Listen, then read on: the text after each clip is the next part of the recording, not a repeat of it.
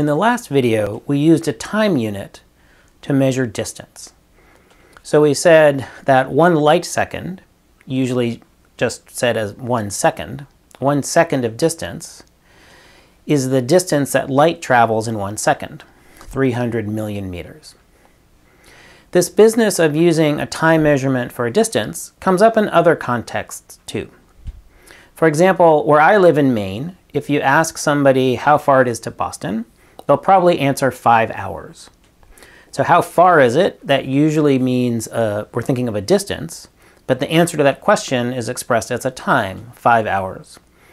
And of course what that means is it takes 5 hours of driving, 5 car hours, in order to get to Boston.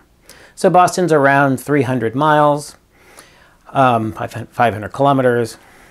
So if car speed is about 60 miles per hour, 5 hours at 60 miles per hour gets you roughly to Boston.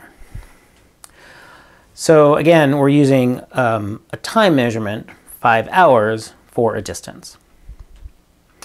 Let me think of this just or talk about this in a slightly different way.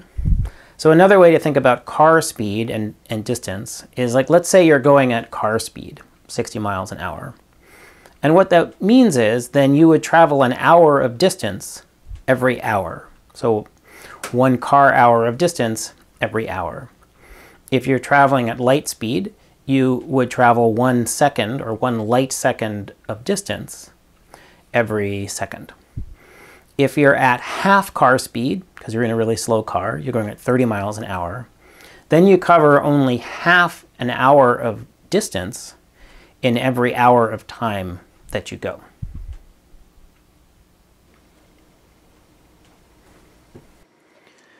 So where this is headed is to think about how we would measure velocity or speed in special relativity. So the last video we talked about how to measure distance in terms of time. Now we're going to think about velocity. So let me illustrate this with an example. So suppose a certain signal travels 22,000 kilometers in 4 seconds.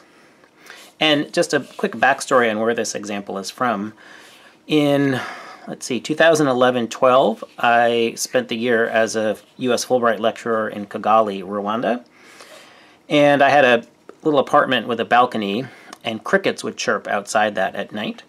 And sometimes I would Skype back home, and the crickets are really loud. And so I could hear a cricket on my balcony, and that cricket signal would go all the way back to Maine in the US, and then come all the way back to me and sort of hear that echo. And it took about 4 seconds, I timed it, for the cricket sound to go from me to Maine back to Kigali, Rwanda.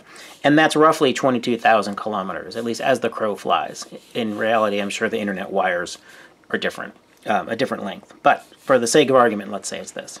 So let's figure out what this speed is. And I'm going to do this in 2 different units. Okay, 22,000 kilometers, let's convert that to meters per second. Or let's convert kilometers to meters. So 22,000 kilometers, and there are 1,000 meters in 1 kilometer. That's my conversion factor. Let's see, this is going to be a big number. I better use scientific notation.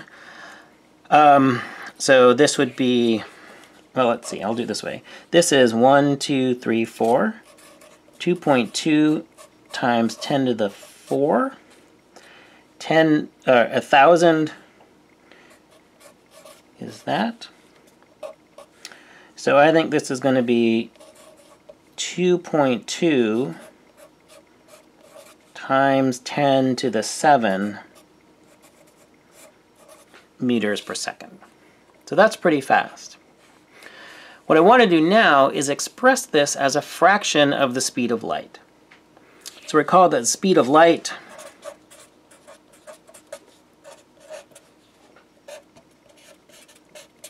abbreviated c, is about 3 times 10 to the 8th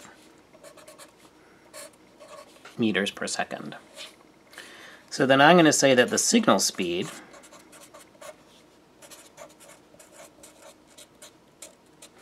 is 2.2 times 10 to the 7 meters per second over 3 times 10 to the 8 meters per second. So let me do that out, and then I'll talk about what it means.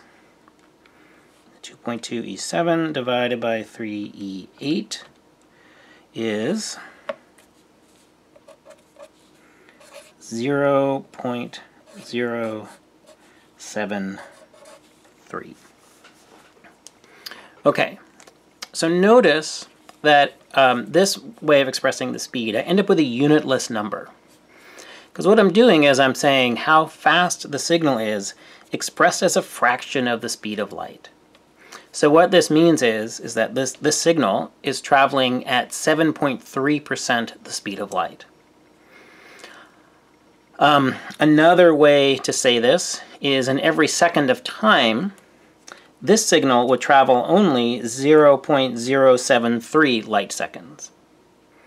The speed of light, on the other hand, in these units, let me do this here, light speed, in this way of thinking of things, it's the speed of light divided by the speed of light.